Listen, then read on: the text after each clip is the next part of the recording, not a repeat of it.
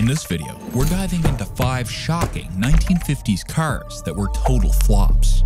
We'll break down what went wrong with each one and why they became infamous failures. Let's get started. Number 5. Ford Edsel, 1958. The Ford Edsel. No conversation about automotive flops is complete without bringing up this legendary disaster. Introduced in 1958, the Edsel was Ford's bold attempt to create a groundbreaking vehicle that would perfectly slot between their Ford and Mercury brands. Ford spared no expense, investing millions into the Edsel's development and marketing, and hyping it up as the car of the future. And technically, they were right. It was unlike anything anyone had ever seen. Unfortunately, that wasn't a good thing. Let's dive into the infamous horse collar grille, the Edsel's most distinctive feature. Ford aimed for futuristic, but consumers saw it as anything but. The grille quickly became the butt of jokes, with some even comparing it to a toilet seat. Ouch! But the Edsel's problems didn't stop with its controversial design. The car was packed with features that were supposed to be cutting edge, but many didn't work as intended. Ford boasted about its new technology, but the reality was far from impressive.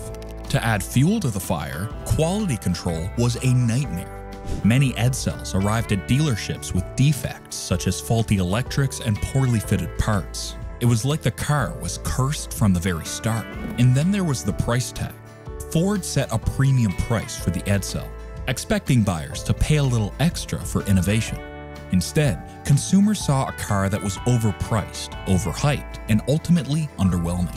Sales plummeted as quickly as the car's reputation tanked, and Ford had no choice but to pull the plug on the Edsel after just 3 years. The Edsel's spectacular failure has since become a cautionary tale, a symbol of what happens when ambition overshadows reality in the auto industry.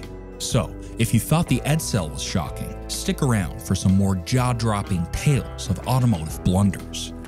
Number 4. King Midget Model 3, 1957. The King Midget Model 3 was one of the most intriguing and ultimately disappointing entries in the 1950s automotive scene. Marketed as the world's lowest-priced car, it was the brainchild of Midget Motors Corporation, a tiny company with a big idea, to create an ultra-affordable minimalist vehicle that anyone could own. Introduced in 1957, the King Midget Model 3 was essentially a street-legal go-kart, powered by a tiny one-cylinder engine that puttered along at a top speed of around 50 miles per hour. On paper, the concept seemed brilliant. Who wouldn't want a car that was both cheap and simple? But when the rubber met the road, the reality was far less appealing. The King Midget was so basic it was almost primitive. It offered no comfort or convenience features, no radio, no heater, and barely any room to stretch out. The car's minuscule engine made even the smallest hills feel like mountains, and its top speed meant that it was left in the dust by just about everything else on the road. While the King Midget's price was undeniably low, so was its value. Most consumers quickly realized that spending a little more could get them a far more capable and comfortable vehicle.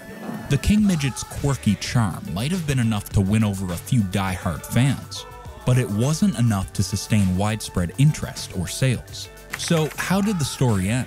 By 1970, Midget Motors Corporation had folded, and the King Midget Model 3 became a quirky footnote in automotive history. But don't tune out just yet. This story is a fascinating reminder that sometimes less really isn't more. But hold on, if you thought the Edsel was a disaster, just wait until you hear the car that's our number 1 flop. Trust me, you won't want to miss this one. Number 3.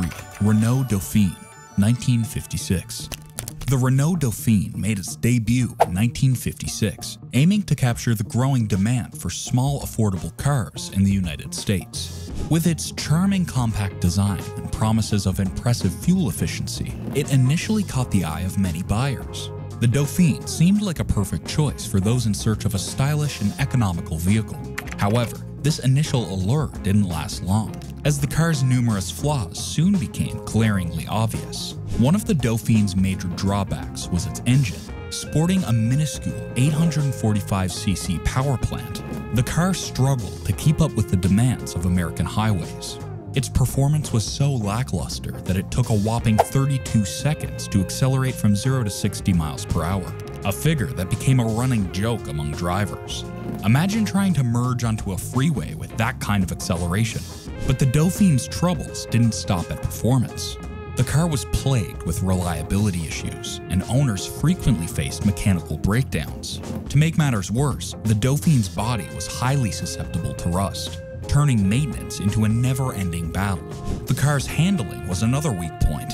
It was prone to dangerous oversteer, making it a challenging and sometimes perilous car to drive, especially in adverse conditions. This made the Dauphine a car that you didn't want to take out on a rainy day.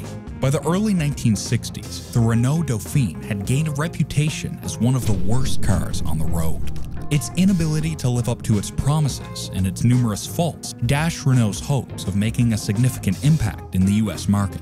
The Dauphine's quick fall from favor serves as a cautionary tale about the perils of overpromising and under-delivering in the highly competitive automotive industry. Number 2. Hudson Jet, 1953. Hudson, known for its revolutionary step-down design that had made its cars low and sleek, decided to shake things up in 1953 with the introduction of the Hudson Jet. The goal was clear: create a compact, economical car to compete with popular models like the Chevrolet Bel Air and Ford Crestline. But instead of hitting the mark, the Jet ended up crashing and burning. The Jet was equipped with a 202 cubic inch or 3.3-liter inline-six engine, which was larger than the engines found in many compact cars of its time. While the engine was intended to provide a good balance of power and economy, it didn't perform as expected. The Jet's larger size and weight negated the benefits of its engine, resulting in lackluster acceleration and fuel efficiency. It struggled to keep up with the more nimble competitors in the compact car segment. The Jet's design was a major point of contention. Despite its compact car classification, it was relatively large and heavy, measuring around 189 inches in length. This larger size contributed to its cumbersome handling and less than ideal fuel economy. The car's boxy, utilitarian design also failed to capture the contemporary style that consumers were looking for. The plain exterior lacked the flair of its rivals, which made it less appealing in a market where aesthetics were important. Inside, the Jet featured a fairly basic interior. It had a functional but unremarkable design with simple upholstery and minimal features. While it offered a decent amount of interior space for a compact car, it lacked the modern conveniences and refinements that consumers expected. The interior felt more like a throwback to earlier automotive designs rather than a forward-thinking compact vehicle. One of the Jet's most significant issues was its price. At a starting price of around $2,000, it was considered quite expensive for a compact car. This high price point was hard to justify given the car's performance and design shortcomings. Consumers found better value in competing models that offered more features, better performance, and more attractive designs for a similar or lower price. The Jet's handling was another weak point. Its larger size and weight made it less agile, and its suspension system did not provide the level of comfort or stability expected from a modern compact car. The Jet was prone to understeer and had a less responsive steering system, which made driving it a less enjoyable experience. Number 1. Packard 200, 1951. Packard was once the epitome of luxury and prestige, renowned for crafting some of the finest automobiles on the road.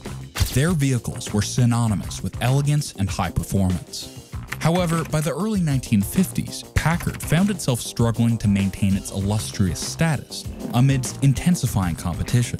Enter the Packard 200, a bold move by the company to attract a wider audience with a more affordable price tag. It was a significant shift, aiming to broaden the brand's appeal. Unfortunately, the Packard 200 fell short of its ambitious goals. So, what went wrong with this otherwise promising model? The Packard 200 was intended to be a more accessible option for buyers, but it ended up alienating Packard's loyal fanbase. Instead of embodying the luxury and refinement that Packard was known for, the 200 came across as lackluster and uninspired. Its design was bland, failing to capture the distinctive elegance that set Packard apart from its competitors. Performance-wise, the Packard 200 was underwhelming. It lacked the power and sophistication that customers had come to expect from a Packard vehicle. The car didn't just fall short in terms of speed and handling, it also failed to make an emotional connection with potential buyers.